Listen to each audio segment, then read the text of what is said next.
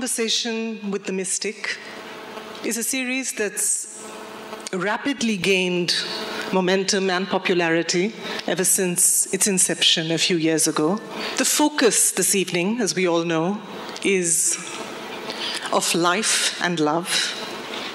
Love, of course, being that dodgy four-letter word that seems to give many a reason to live and sometimes gives them a reason to die.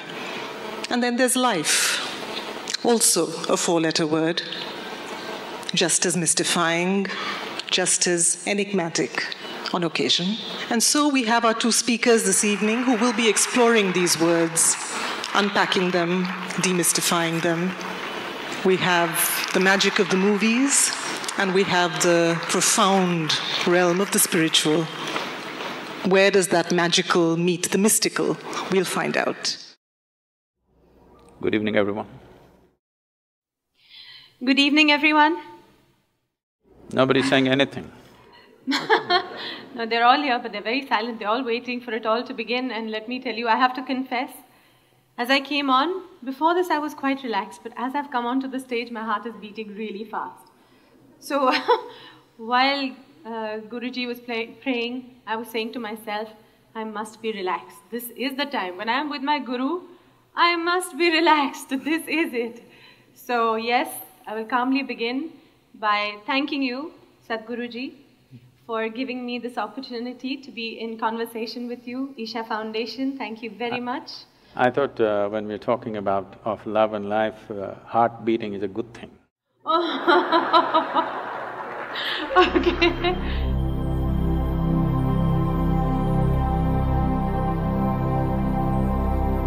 Yes, it is a good thing. It shows I'm alive and in love and about to begin this conversation. And Sadhguruji, I want to say I have attended your inner engineering program. I have seen some DVDs, I have read your books. And everywhere, there are your brilliant views on various issues.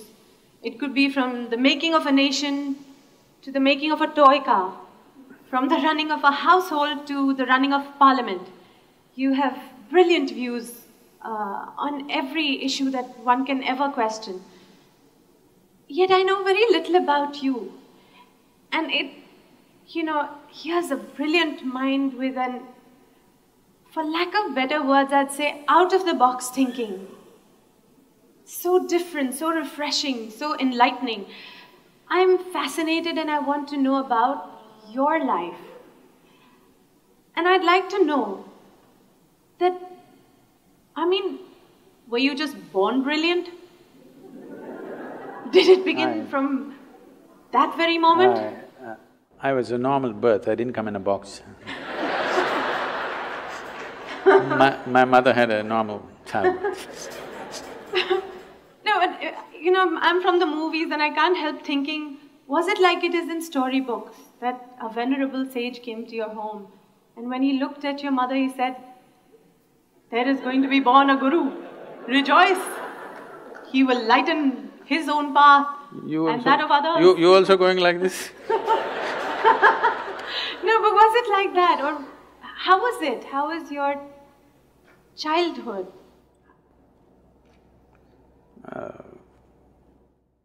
I don't think they all came to listen to my mother's labor pains.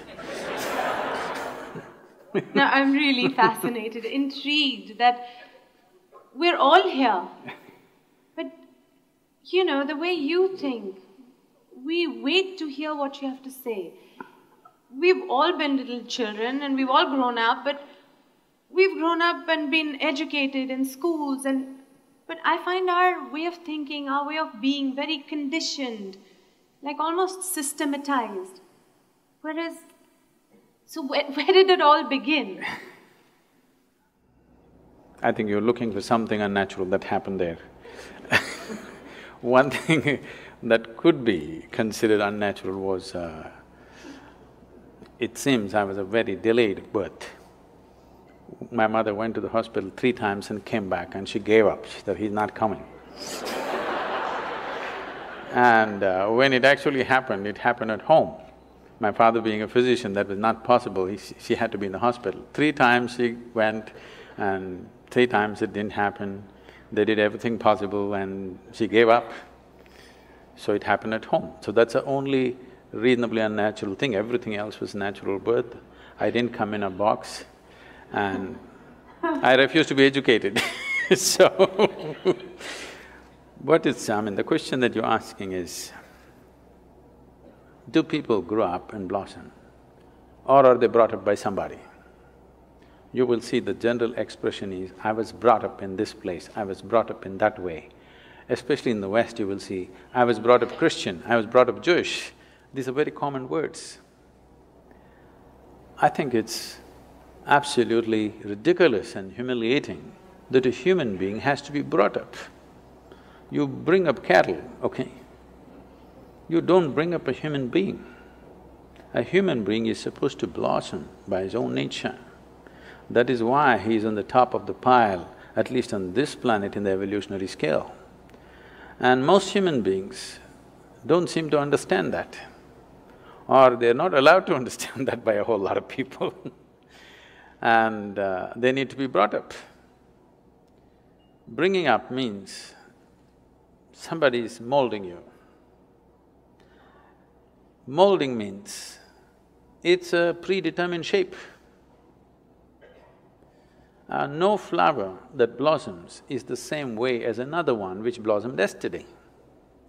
But a mold means it's always going to be the same. If you make a mold, the idea of making a mold is that we want to have the same form again and again and again.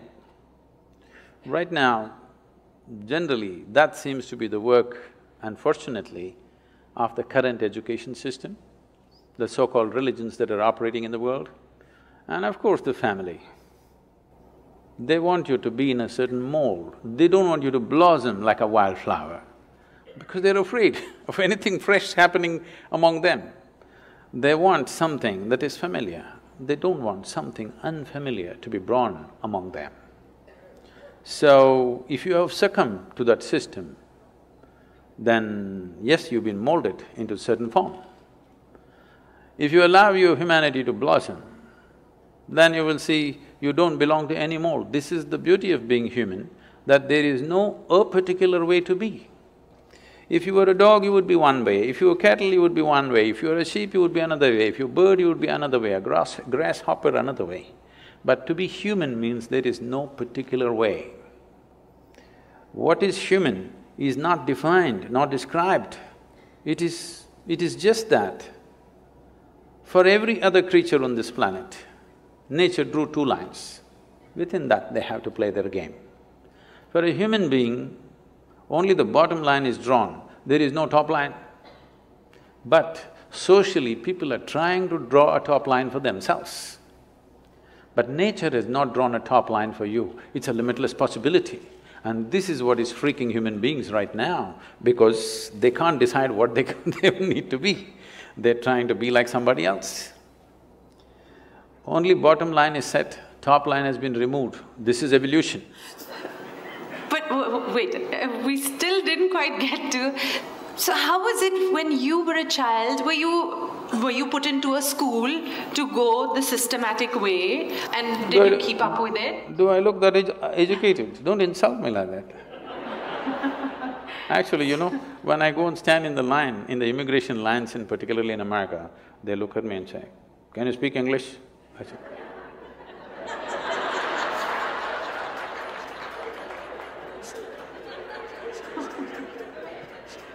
because I have that uneducated look, it's not easy.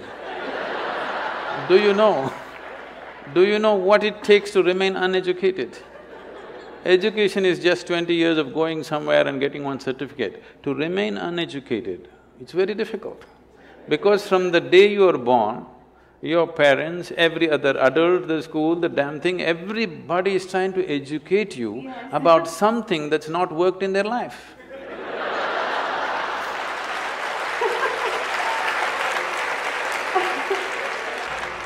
And then, did you also, like we all went through these confused teenage years of not really knowing where we're going? I mean, did you clearly know your path? Not at all. I was… right from 3 or 4 years of age, I was always a million questions hanging in my head. I have a question about everything, everything to everything. Questions means very fundamental questions about existence itself, my own existence. So when I was 3-4 years of age, suddenly I realized I know nothing. Know nothing means somebody gives me a glass of water, I do not know what is water. I know how to use it, I know if I drink it, it'll quench my thirst and so many other ways of using it, but I do not know what is water. I'm saying even today you do not know what is water. So only thing available in all three states on the planet, two-thirds of the planet is water, two-thirds of your body is water. If you think life, we think water. But do you know what it is? With all the scientific exploration, we do not even know a single atom in its entirety. Today our idea of science is learning how to use everything. Yes, we know how to use an atom, we know how to break it, we know how to fuse it, but we really do not know what it is. Any one thing, tiniest thing in the creation, we do not know in its entirety. This is the fact of life. Well, even something simple as what you started with saying, that looking at water, I mean, straight away I was taught water, H2O, and what it can do, and you can mix it with colors and it becomes that, you can drink it and it quenches your thirst. But I never looked at it and said, I don't really know what is water. Because nobody looks at anything. See, everybody is looking like this. Nobody has any attention for a piece of life here. They're like this. If you pay attention to one life, one blade of grass, one grasshopper, one human being, something else will happen. That's why we said life and love, because if you pay attention to one human being, some love will happen within you, okay? If you miss life, at least some emotion in that direction must happen to you. That will happen only if you pay attention to one. If you're looking at like this, these days it's become a fashion because you're on love on Facebook, you love the whole humanity. To love one human being, if you want to love one human being, it costs life. To love the whole humanity, it doesn't cost anything. It's even better to love God, because it's always easy to love somebody who's not here now. It's so easy. But if you have to love somebody who's sitting next to you right now, it costs life. You know how difficult it is to love someone who is next to you right now? How easy it is to love someone who is dead or who is in heaven? Isn't it so? Let's face it. Because if you have to love one thing is you have to pay attention. Without attention, it will not happen. And above all, you have to give up something that is you to accommodate another, otherwise it will not happen. The English expression is very good, you must fall in love. You cannot rise in love, you cannot stand in love, you cannot fly in love, you have to fall. Something of you should fall, otherwise it will not work, you will not know it.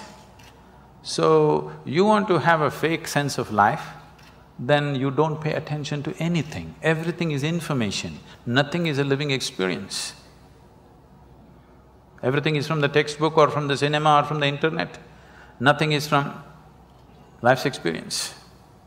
We're doing more and more today of that. Sadhguruji, you just mentioned love, and today it is about life and love, and I would like to know, for us it is maybe love your family members, whoever it could be. Why I ask you this is because there's so many versions of this and I really want to get to it. Some teachers, some gurus, some guides will say, you can love, but you must be detached. Oh. You must love, but it cannot be conditional. It should be unconditional. And so there's versions of it. I just want to know. See, so the simple way of make you keep coming back to me is to give you something that you cannot do. To give you a teaching which you can never do. You must love, but you must be detached. Now you have to keep coming back to me for consultation, endlessly. Sorry. I'm saying throw yourself into your love affair and die into it, something will happen. Something worthwhile will happen if you're willing to die into the process. Not just anything, whether it's your work or your life or your love or whatever, if you do not know how to throw your entire self into it, you will never know the taste of what it is. Love but be detached. Why do you want to love then? Only because you want to include somebody as a part of your life, part of yourself, that's why you love. No, I love but I am detached. This means you have to come back to consultation every day, it's like a psychiatrist's job. Every day you have to come and sit on the couch. You need treatment and there is a fee. So, okay, all right, so you can love and be attached. No, I didn't say that. Okay, I'm coming back for consultation, please. So what did you say? I only said, see, what is this need for love in a human being? You must understand, a human being constantly, a human being is longing to be something more than what they are right now. If this finds a simple, basic physical expression, we call this sexuality. Sexuality means just this, physically you're trying to make something which is not you a part of yourself. For a few moments you may succeed. If you try this mentally, it gets labeled as greed, conquest, or maybe simply shopping. Shopping. Oh.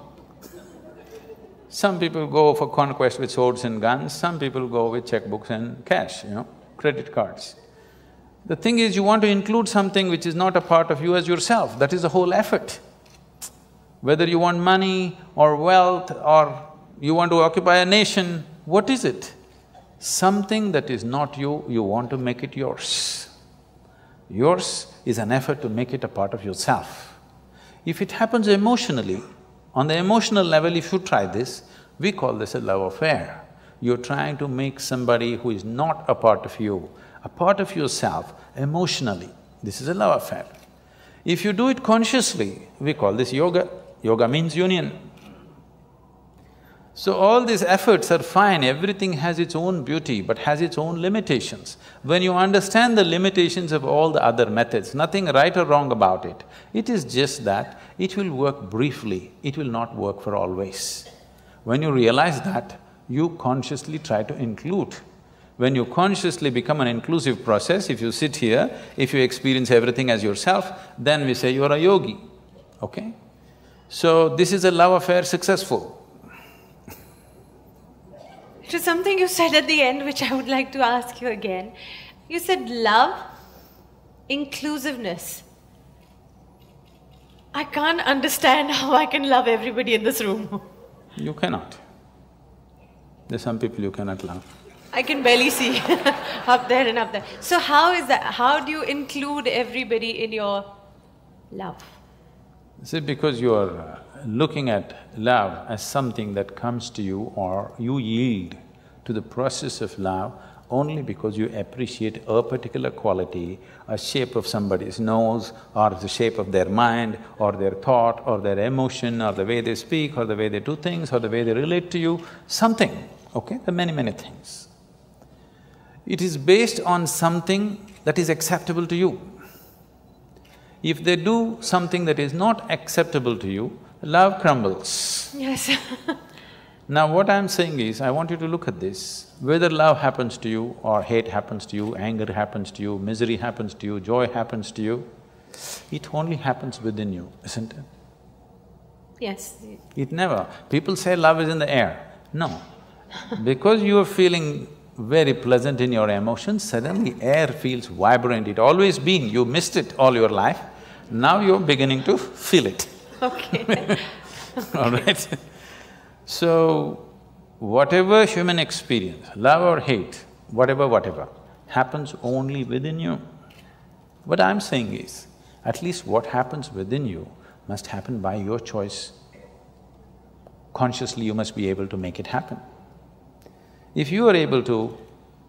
if your experience of what is happening within you is happening by choice, what is the problem?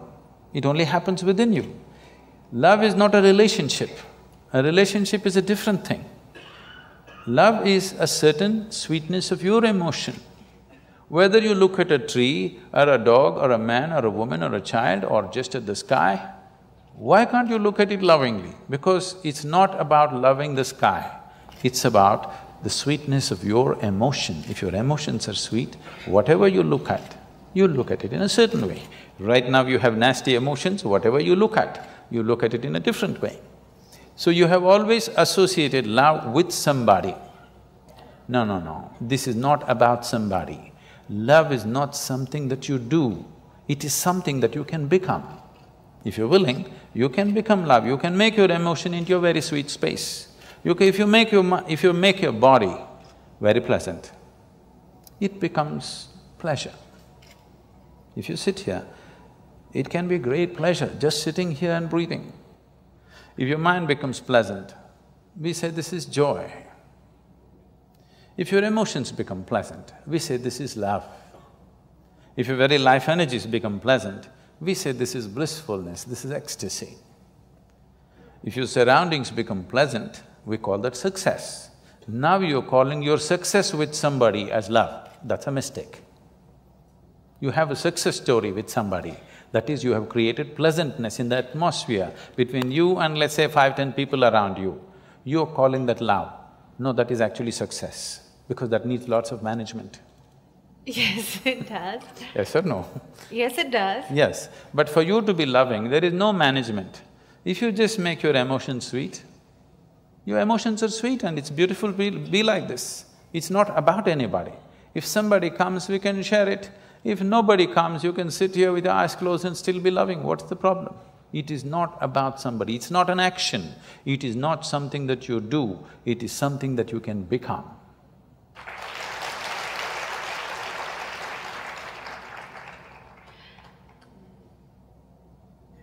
It's a lovely, idyllic.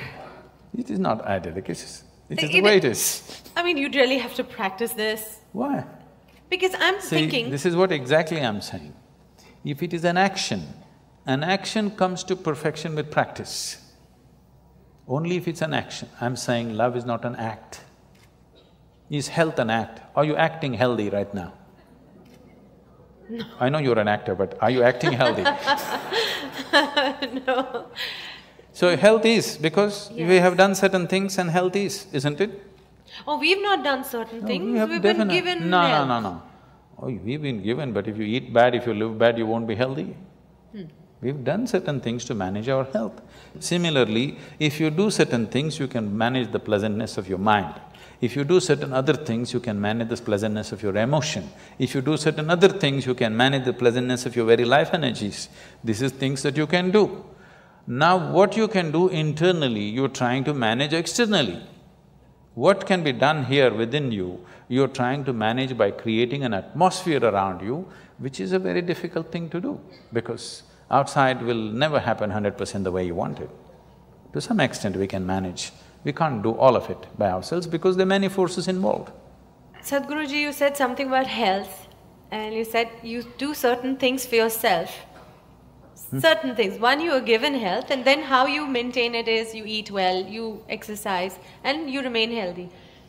Now, to be loving, when maybe in a household, any situation, maybe outside, like you said, outside forces are not pleasant. It doesn't come easily to then just be loving. So what is the practice to become that way, or to train yourself to be that way? I want to remove this idea from your mind. You believe you need to practice. Practice means you're trying to perfect an action, isn't it? To be loving at all times? Yes, yes, that is not an act. No, not an act. No, I But don't to want be to so go… I don't want to go accepting. back to the movies, okay? No, to be so accepting, because… No, it's not about accepting. Right now, do you want to keep your mind, your thought process, pleasant or nasty? Tell me, what is your choice? Ideally pleasant. No, just tell me, pleasant or nasty? You're thinking about it, this is… No, I'm trying to think, should I fox you and say nasty? Say it. Okay, nasty. I'm going to bless you now. No, no, no. Okay, I take back my words. Okay. All right. Any human being's choice for themselves is definitely pleasantness, Yes. isn't it? body, mind, emotion, everything and surroundings, you want it pleasant. Yes. So why is it not pleasant? Surroundings are not pleasant because of many things. Yes. If your thought and emotion are not pleasant, it's entirely you, isn't it? Yes. Surroundings, not entirely me, it's so many forces. We have to manage them, we have to juggle them. Not always are we successful with everything around us. Different people have different levels of competence to manage the outside. Not all of us have the same, the skill to manage the outside. But inside, your emotion and your thought, why is it not happening your way? This is something we have to look at. This has to be addressed, every human being has to address this. At least your thought and your emotion must happen the way you want. It's like this. On a certain day, a lady went to sleep. A lady went to sleep. In her sleep, she had a dream, I think up there. Oh, there are two strata of people. Nobody's asleep, right? So that I could pick on you, I'm just looking if I can see. She went to sleep up there and in her dream, she had a dream. In her dream, she saw a hunk of a man standing in that corner. And then he started coming closer and closer and closer. He came so close she could even feel his breath. She trembled, not in fear. And then she asked, "What will you do to me?" The man said, "Well, lady, it's your dream."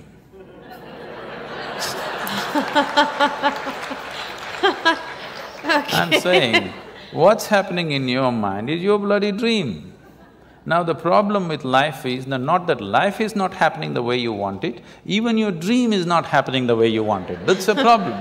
I'm saying at least fix this, at least let the dream happen the way you want it. If you are dreaming the way you want right now, your thought and your emotion would be pleasant, isn't it? Yes, but Fixing the world is another thing, that's a different game. That needs lot of skill. This needs just willingness. Why we are continuously talking about joy, blissfulness, love is not because it's a goal by itself, these are not goals by itself. Only when you're pleasant by your own nature, you stop being in pursuit of happiness. You are fine by yourself. You don't have to go anywhere to feel pleasant. You don't have to do anything to feel pleasant. Sitting here, you're feeling very pleasant. Now you will look at life the way it is. Otherwise, you're an endless race. Pursuit of your happiness is a lifelong thing. Till your deathbed you're pursuing, what does it mean? That means you're a failure. If you're pursuing happiness when you were 5, I can understand. But that was not the fact. When you were 5, you're simply happy by your own nature. When you're 50, you're pursuing your happiness, this is a failed story, isn't it? But Sadhguruji, suppose we say this to the common man who has a little house. Where did you meet a common man? I'm imagining it. Every man or woman think they're special, believe me. Oh, yes. Yes, so where did you meet a common man, I'm asking? Oh. Okay, Sadhguruji, when you said about the common person and the special person, I know some teachers have always told us, and why your parents always tell you that, you are special. Each one of us is unique. I remember this part, I'm not sure whether I heard it at your discourse or on a DVD of yours, where you said it was about, people being special and us always thinking that God knows of us. And you said something like, do you know all the grasshoppers in your garden? So, of course, all of us have said no. So you said something like, so how does God know each one of you then? And I was devastated. Because I always thought somebody out there knows me, cares about me, and I'm special. You thought you were #1 on his book, is it? Well, I've been told since I was a kid, you're special, you're unique, and God cares about you. When somebody says you're unique, it's an insult. No, you said no top line, so you're peaking in different ways.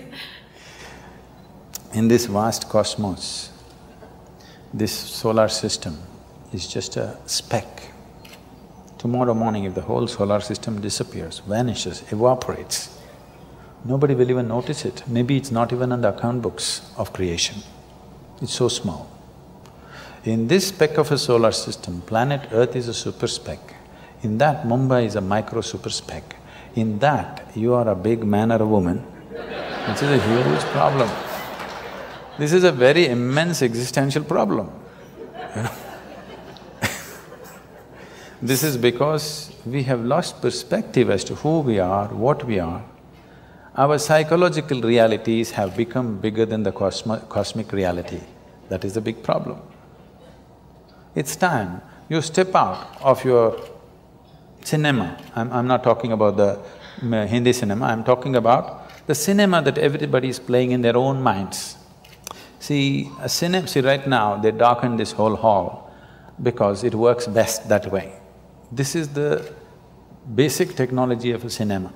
If you do not darken the cinema hall, if you light it up and play a nice cinema, it's not going to work. You have to darken it. So I'm saying a cinema of your mind because it's a dark space. Every thought is enlarged, playing out bigger than the cosmic space. Today, everything in the cosmos is happening perfectly well, but you have one nasty thought crawling in your head and it feels like a bad day, isn't it? Yes. So that's because your psychological realities, your petty creation has become larger than the Creator's creation. You lost perspective of life. That is the fundamental basis of all this confusion and suffering. If you see who you are, the microspeck that you are, you wouldn't imagine that God is made in your own image and He looks like you and whatever. Okay? If we were all buffaloes, we would definitely think God is a big buffalo. Okay, so what is it really? Please tell us please define it for us. What is it? What is going on? This life, this love, all these emotions that we go through in our lives, all these thoughts that we create for ourselves. What is going on? These are all human possibilities and capabilities. Every possibility becomes a problem for those who do not explore the possibility in its right perspective. Thought is a tremendous possibility. An ant cannot think like you. He can work better than you, he's more disciplined, he better traffic rules than you, there's no traffic jam out there, okay? But he cannot think like you. That sets us apart. This is a possibility. But now this possibility has become a problem for 90% of the humanity. Now they're freaking because they can think. And they're thinking all the wrong things, their thoughts have become nasty. If they were pleasant, they would have enjoyed their thought process. Because it's become nasty, it's becoming an ailment, isn't it? People are suffering their thoughts immensely because they do not know how to keep it pleasant, nothing has been done towards it. So what is a possibility always becomes a problem if you do not explore it in the right perspective. So your thought and emotion has become a problem. Now love affair is a problem, you're making all kinds of things out of it, which are all coming from this misunderstanding. Not understanding this thought and emotion is generated by me, I can generate it whichever way I want. If nastiness is what you like, you do it. I don't care if that's what you like, but you're suffering it. If you're suffering it, you shouldn't be doing it. I'm not telling you be loving. What is your choice, pleasantness or unpleasantness? If unpleasantness is your choice, you enjoy it, do it, what is my problem? You want to drink poison, what is my problem? I'm just telling you, this is poison, this is this. Drink whatever you want, but by choice. Don't drink unconsciously, that's stupid. That is not befitting of a human being. A human being means we are far more conscious than every other creature on this planet. That's what sets us apart. Every creature eats, but we can eat consciously. So our eating becomes so many things. Every creature has sexual drives, they go and fulfill it whichever way. We can do it consciously, so we become something. We are doing the same things, but we are doing it consciously. Suddenly there is a magic about it, not because sex is magic, food is magic, no. Because we can do it consciously, every basic act like eating and copulating becomes magical because we can do it consciously. If you leave that one thing, if you exclude that one thing from your life, that you're not conscious about the way you think, the way you feel, the way you act, the way you move your body, if you're not conscious about it, everything can turn ugly, everything can become nasty. So it is this which sets you apart from every other creature. So, A dog is walking on the street, if you show it a biscuit, it'll wag its tail. If you do this, grrr, it'll do. If this is what you are, that if somebody is nice to you, you'll wag your whatever, if somebody is not nice to you, you will bite them. I'm saying where is evolution in you? Forget about civilization, I'm talking about evolution. Where is the evolution? Where is the sign of evolution, I'm asking? Okay, Sadhguruji, let's go to… I've seen people copying answers in examination, but never yeah, questions. I've got questions.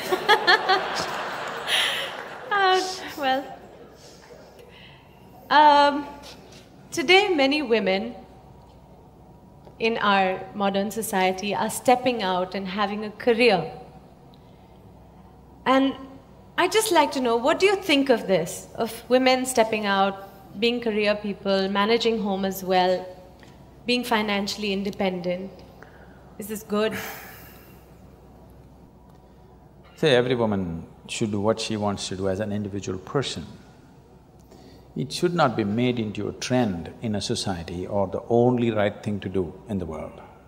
Because I think if a woman intends to have 2 children and raise them, I think it's a full-time job. I'm not saying she should not go out and work. If she wishes to, as an individual person, she's free to do what she wants to do. But having 2 children is not about reproduction. You're manufacturing the next generation of people. How the world will be tomorrow will be determined by what kind of mothers you have today, believe me. You know, I've seen many ladies coming to me and say, when I ask, what are you doing? Oh, I'm just a housewife. I said, why do you say you're just a housewife? You don't seem to understand the significance of, being able to nurture 2 or 3 new lives. It's not a not important job.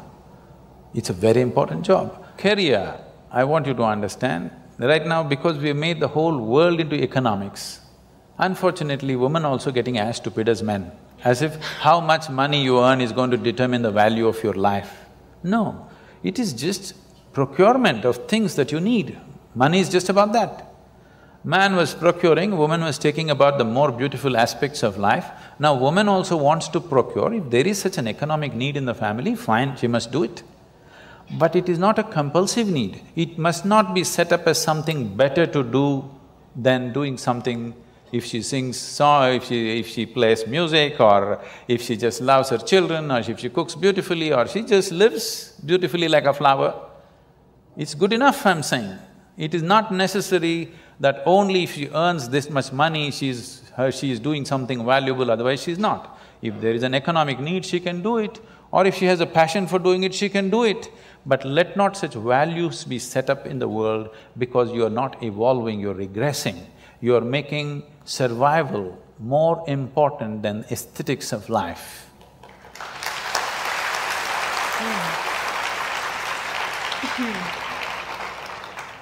Okay, Sadhguruji, let me take you away from this and let me take you to a world of, say, films.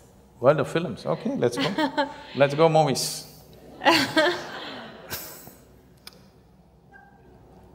Years ago, when films started and, through the 60s, 70s, there were lovely stories, nice values, beautiful music, lyrics. By the time I was the star in movies, some of our jhatka matkas might have shocked the previous generations and they must have said, what is all this? But it was still within limits. Whose limits? I mean, what's acceptable to society, whatever. I mean, I'll say… And then now, today, the complexion of films, the kind of films we see, it's little clothes, it's live-in relationships are, up there on screen for everybody to see, and nightclub culture. I mean, it sometimes worries me that my children are growing up now, this is what they're seeing, these are the kind of songs that they're listening to. The lyrics are about, from Janam Janam to expiry date songs. Yes. So this is what they're watching, this is what they think is cool, this is the hip and happening stuff. I'm I little think by the time concerned. you came, the Janam Janam was over, isn't it? No, it was still there. It was in the middle somewhere. The music was wonderful. The lyrics were still lovely. But today it is Munni Badnaam Ho Gayi, and things have really moved to chewing gums, and I am forgetting at this moment what the lyrics are. But then it's shallow right now. India has the youngest population in the world right now. So with such a young nation growing up on this is the feed. This is what you see, this is what you hear. I'm just a little concerned as to what they will turn out to be. I'm sure your parents were concerned too. Okay, so can I'm sure my parents were very concerned when I was growing up. So every parent has this concern, every generation has this concern that the next generation is going wrong, always.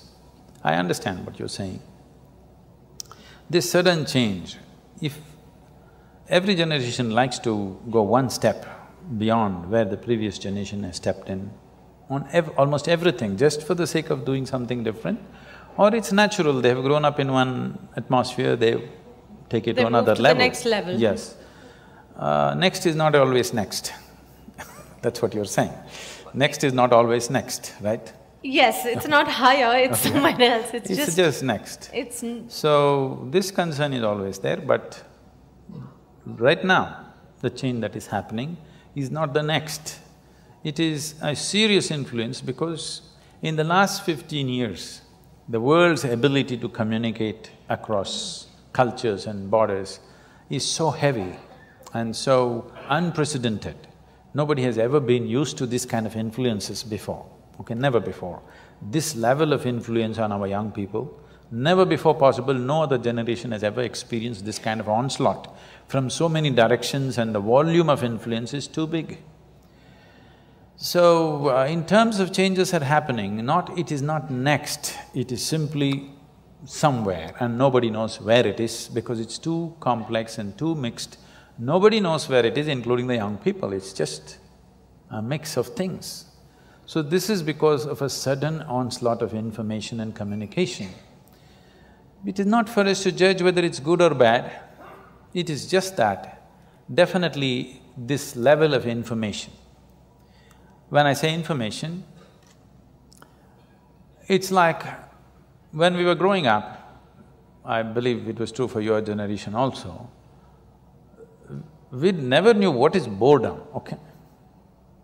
There was no such thing, we were just excited about everything that came our way. But you see today 12-year-old kids, if you tell them what, oh. Yes. You see, they're just bored because they know the whole cosmos, they've seen it on their phone screen, not even on the computer screen. On the phone screen, they've seen entire cosmos, they know everything.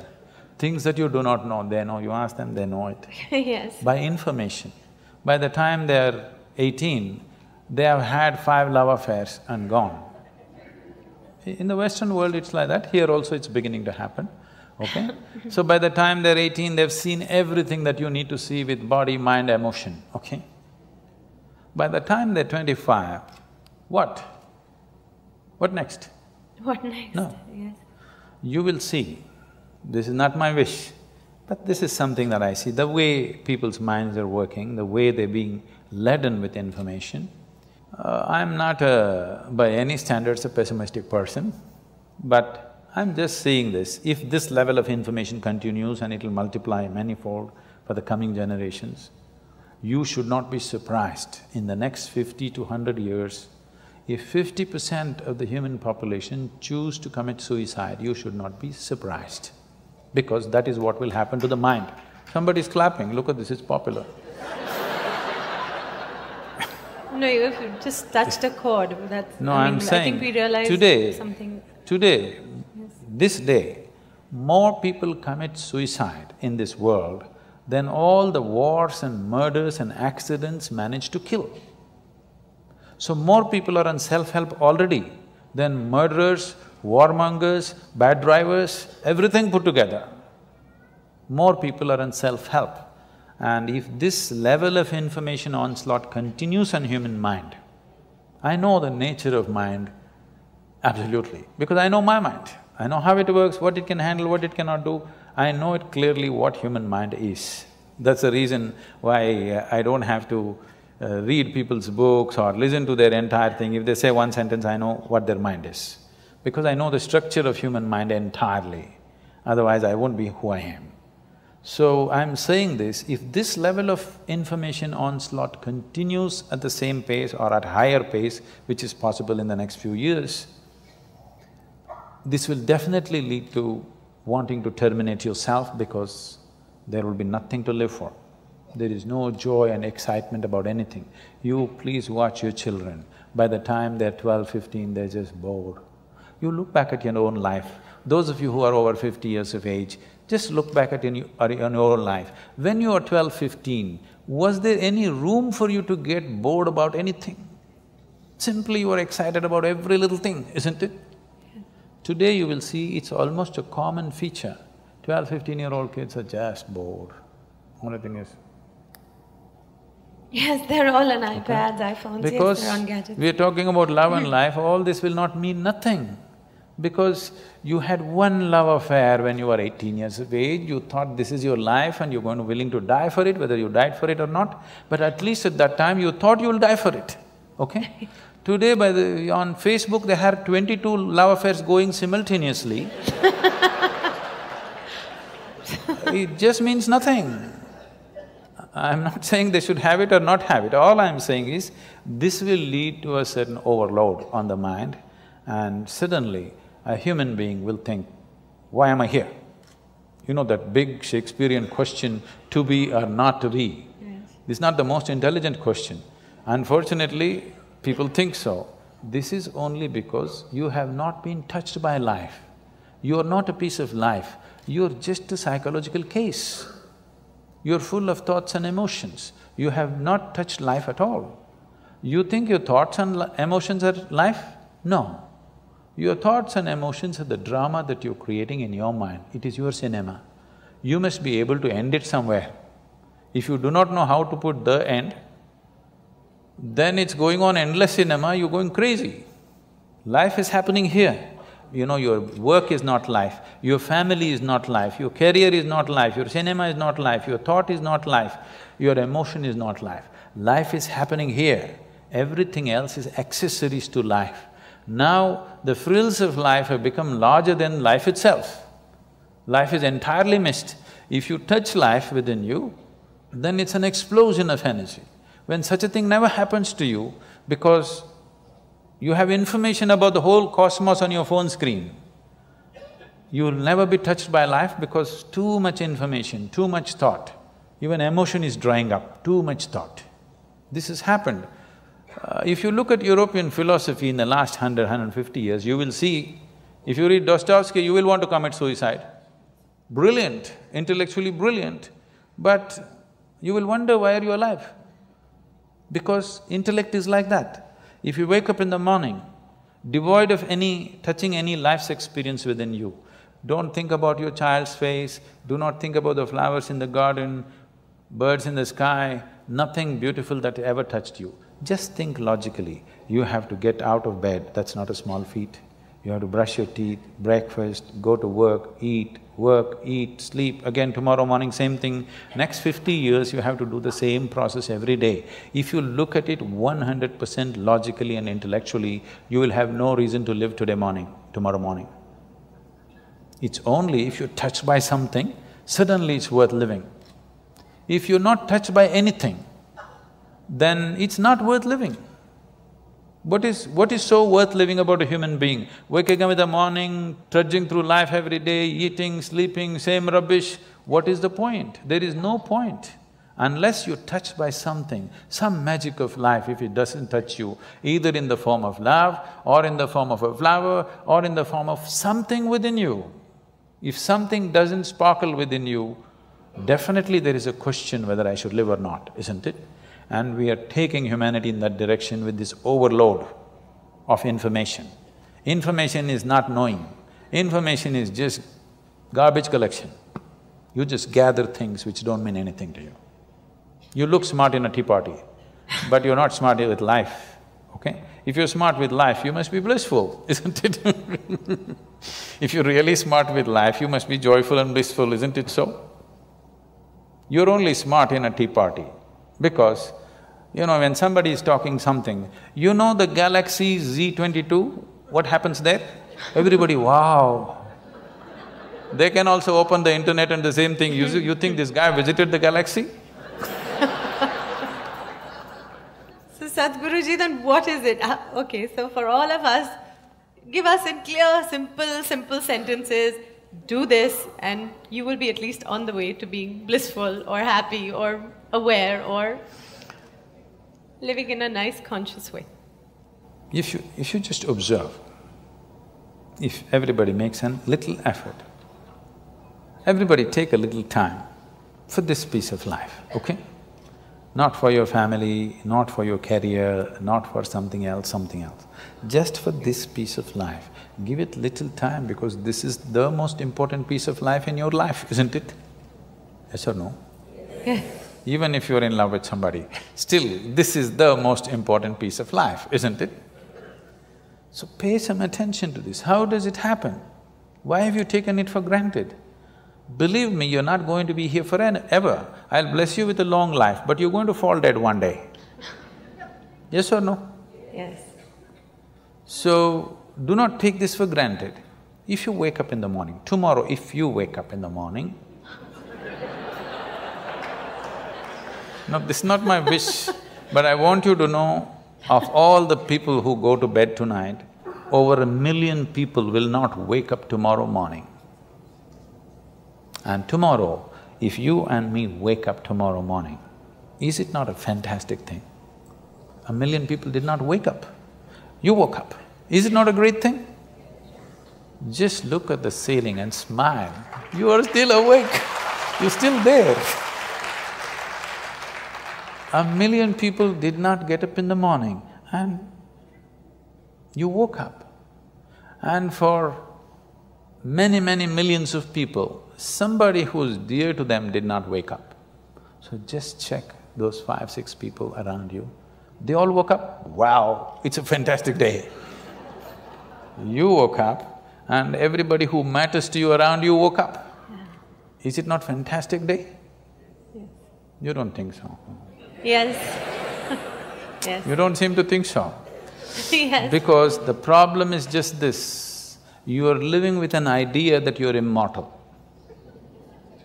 When I say you're immortal, you're not actually thinking you're immortal, but you're not conscious of your mortality. If you're not conscious of your mortality, somewhere you think you're immortal, isn't it? How many moments in a day are you conscious that you're mortal? If you were conscious, would you have time to crib? Would you have time to fight with somebody? Would you have time to do some rubbish with your life? If you knew, if you are conscious that you are mortal, you would do nothing other than what is absolutely needed for you and everybody around you. This one thing if you do, if you just remind yourself, you don't think this is a negative thing. Death is not a negative thing, it's the only thing which has added value to your life. If you're here forever, you would be unbearable. Yes, yes. Isn't it? Aren't we glad everybody dies one day? If you just become conscious of this one thing, that always you're conscious that I'm mortal, you don't have to think, I will die today, we don't intend, we want to live as far as possible. Just one day I will die. If you're just conscious of this one thing, you will naturally become spiritual. You will not become spiritual by thinking about God, you will become unrealistic, hallucinatory. You will start talking to somebody, you will start doing all kinds of things. Already people, they have earphones on and they're talking, you don't know whether they've lost it or they… 10 years ago, if somebody was walking on the street talking, you would know that he's lost. But today you don't know whether they got their headphones on and they just lost it and they're talking, we cannot make out. But if you are conscious that you are mortal every moment of your life, spiritual process has begun for you. So one of the main reasons, one of the fundamental reasons why that all these things have to be taught to you, that she's repeatedly asking this question, were you born special, did you have normal birth or not, is simply because most people have forgotten they're mortal. They think they're immortal. They may not actually think they're immortal, but they're not conscious they're mortal. With every step, with every breath, if they were conscious of this, you know how consciously they would live? They would become fantastic. It is your mortality which makes you want to know what is the nature of your existence. You really want to know where you came from, where you will go. Only when it sinks into you, all this drama, poof, one day it will end. But right now you think only others appear in obituary columns, you are only going to read it.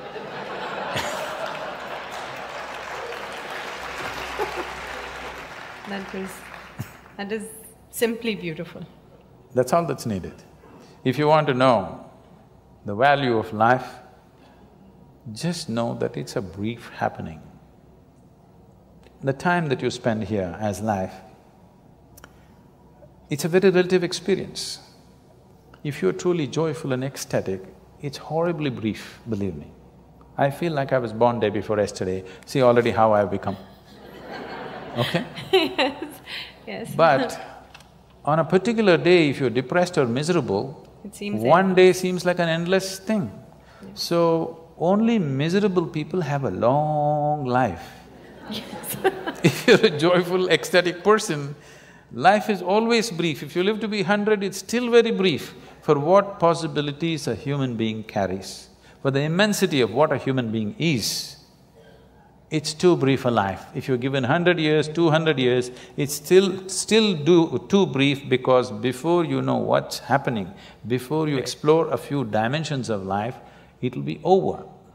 It'll be over, okay? Only miserable people have a very long life, they feel it's very long. Sadhguruji, here we have a few questions. First question is from Prabhas Sundar Sen. Where and how do we draw the line between loving unconditionally and becoming a doormat?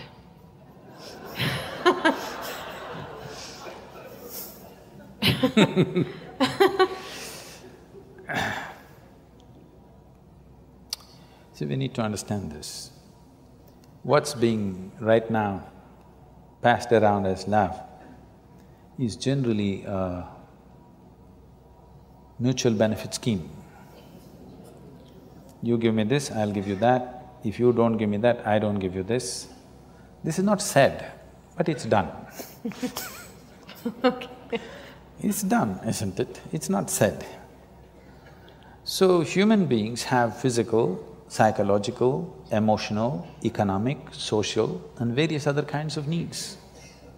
To fulfill these things, when you say, I love you, instead of making these things ugly needs that we have to, ugly transactions that we have to do, you give me this, you give me that, to bring some aesthetic and beauty to this transaction, we coat it with a certain amount of sweetness of emotion, which we call as love affair, where the transactions happen more smoothly, because once we are human, somehow doing basic transactions in a basic way makes us feel ugly.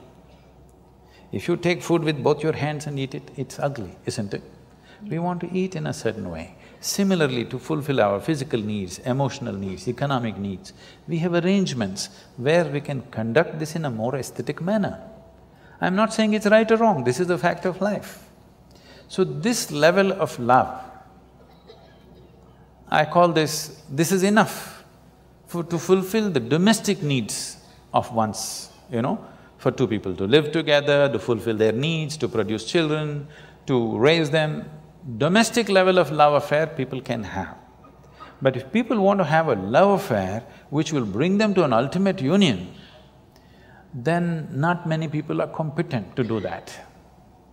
Not many people are ready to have that kind of a love affair where it'll make two lives into one.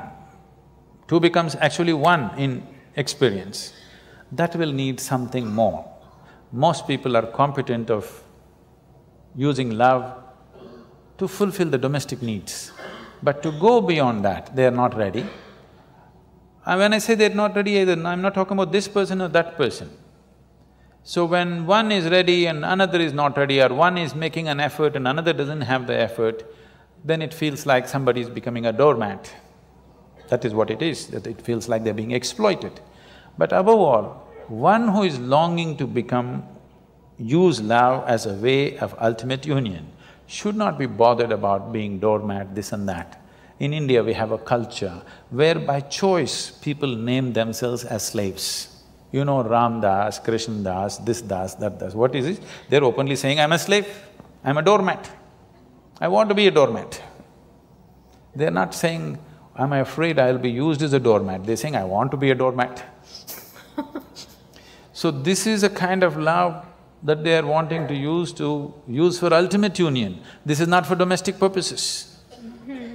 So if you're looking for ultimate union, then love is a different affair. If you're looking for conducting of domestic affairs, then you must manage dignity, who gets what. If anybody is using more than what they should, then if you don't give me that, I don't give you this, okay? Otherwise, if you're looking for ultimate union, you should not think of all these things, that's a different affair. That's not much social thing. If you fall in love itself, you become vulnerable to somebody. Yes. Without becoming vulnerable, there is no love affair. You have to fall. When you fall, somebody may raise you or somebody may walk over you. Yes. But the thing is, the experience of your life is beautiful because you fell, not because they raised you, not because they walked over you, because you could actually have the sense of abandon in you to fall. That was the beauty of your love affair, not what they gave you, what they did to you, this no. The beauty was you sat alone and you think you really love this person so much you're willing to die. That was the most beautiful moment. Not the moment they gave you a big gift, not the moment they gave you a diamond ring, not the moment they said this and that about you, no. You just sat here and you're willing to die. That was the moment. Not just a doormat, you're willing to be the dust on their feet, okay? I'm not saying you should be like that. I'm saying where love transformed itself into devotion. If you fall in love itself, you become very vulnerable, but there are still some shreds of sanity in love affairs that you can recover. But if you become a devotee, there is no sanity left and you cannot recover. So before you tread such a land, you must see whether you offer it or not. What are your goals, first of all? If your goal is to make a life, a cautioned, a very measured love affair is good. But your thing is, you want to dissolve into the process of life, you don't want to have a good life, you're not planning to have a good life, you just want to become an explosion of life, you don't care what you get and what you don't get, then you become a devotee. Devotion means it's your intention to dissolve into your object of devotion. So a devotee is not expecting whether I'll become a doormat or a crown on somebody's head. Whatever I become, as long as I can touch your feet or head or whatever, it's fine with me. Yeah. So that's a different state of existence. I don't think somebody who's looking for a domestic level of love affair should even ask that question.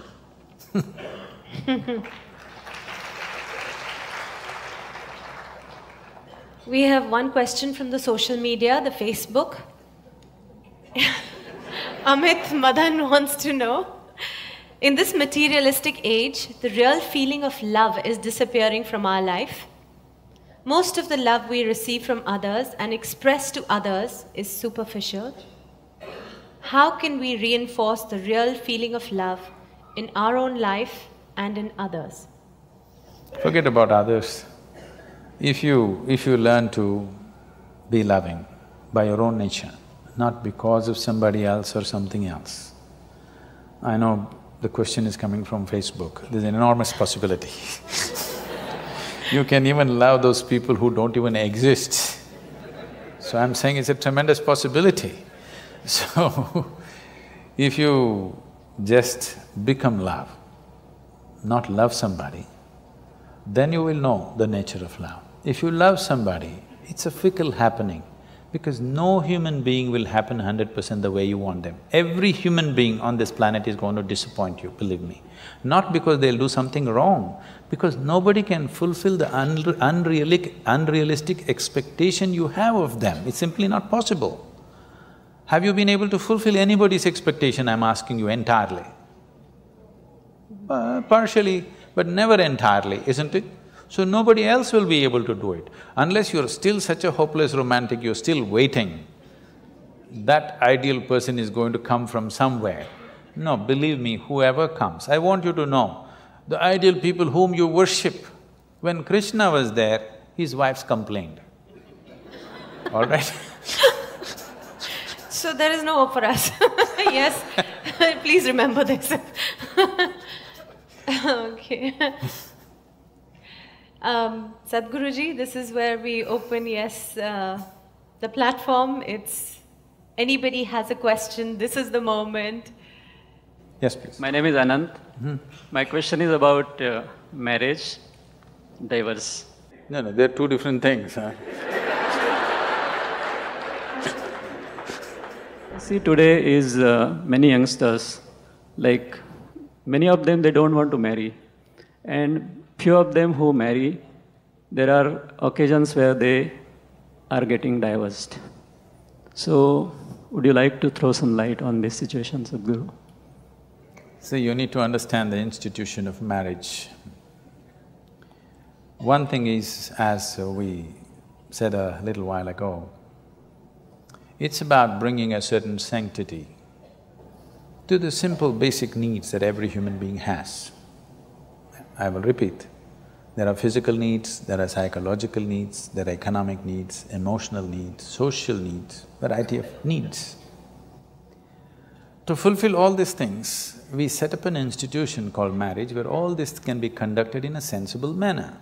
Otherwise, if we did it on the streets like every other creature, it would turn ugly for us and we will feel not good about it. So to bring some sense of organization, some aesthetic, some stability, because man and woman coming together naturally brought fresh life. The nature of human life, the nature of human offspring is such that because of the possibilities that a human being carries, it is, compared to any other creature, it is the most helpless life, which needs maximum amount of support. You could leave a puppy on the street, as long as he gets food, he grows up into a good dog, no problem. But not so with a human being, he doesn't need just physical support, he needs variety of support and above all, a stable situation. Whether there should be marriage in society or not, one will debate when they are 18 because physical body is asking for freedom, all right? At that time, everybody questions, is marriage really needed? Why can't we just live whichever way we want? But when you are 3 years of age, you valued marriage immensely, a stable marriage immensely, isn't it so? Yes or no? Yes. Yeah. Not yours, your parents. Your parents, yes. When you're 3-4 years of age, you're 100% for marriage. Again, when you become 45-50, you're 100% for marriage. Between 18 and 35, you're questioning the whole process. Okay? That's true. I'm not saying marriage is the thing, but do you have a better alternative? If you have a better alternative, damn the marriage. But you have not come up with a better alternative, because a stable situation is a must for a child. Once you have a child, it's a 20-year project. Yes. Okay? That is if they do well. If they don't do well, it's a lifelong project.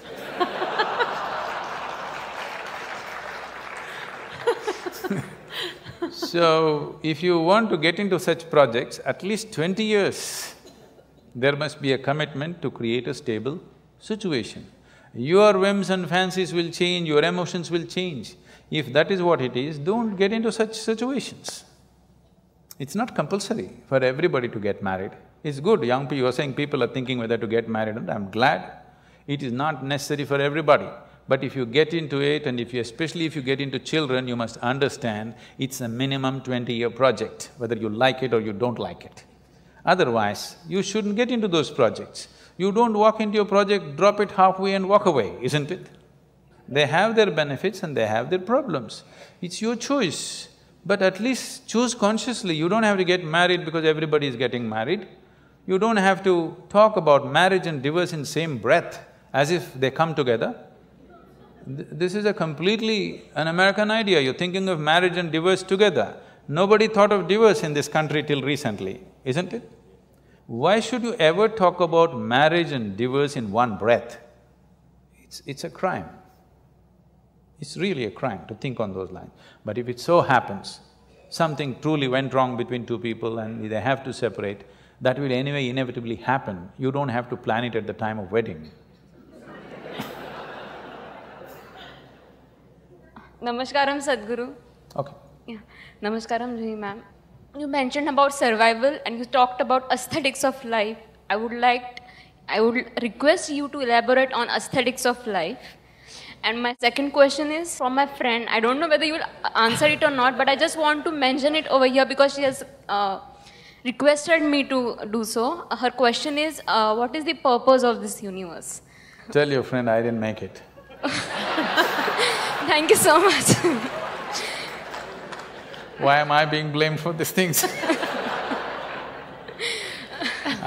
The only thing I have done is, I have figured the nature of my life. And by figuring the nature of this life, I know by inference, every life has happened the same way. Not just every life, the very cosmos has happened the same way.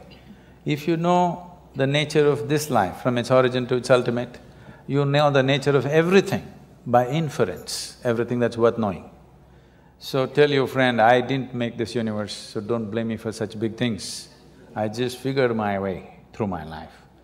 And if you figure it, you will see the most important thing that's happening in your life right now is that you're alive.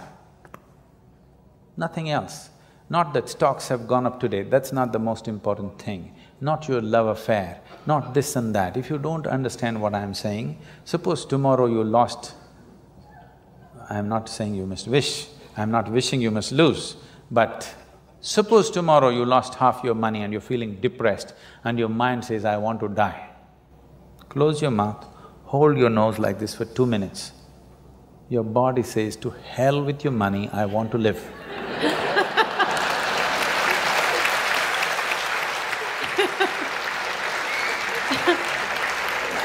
Tomorrow, you found your love affair collapsed and your mind says, I want to die.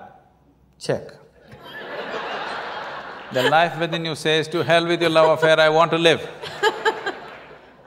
Every time you feel little suicidal or depressed, just check. The life within you says, to hell with all these things, I want to live. So I want to know the most important thing that's happening to you right now is life itself. Not the fancy thoughts that you have, not the emotions that you have, not financial arrangements or family arrangements or whatever rubbish you have built around you. These are all accessories to life. These are all frills. Frills are so much you're missing the skirt, that's a whole problem with you.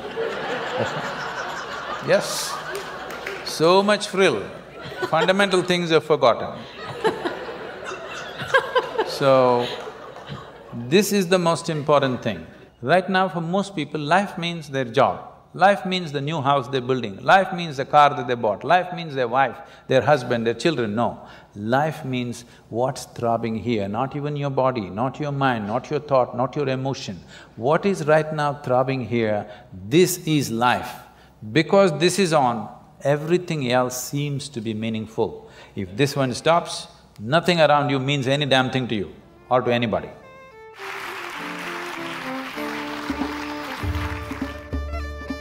I liked what Sadhguruji today, what he was explaining, that this blissfulness, this happiness, whatever it is not outside of you and it is there with you. If you at every moment remember that you are here only for this brief time, wouldn't you do the best every moment? Wouldn't you love everybody that moment? Wouldn't you do all the things that you love or you value every moment of your life?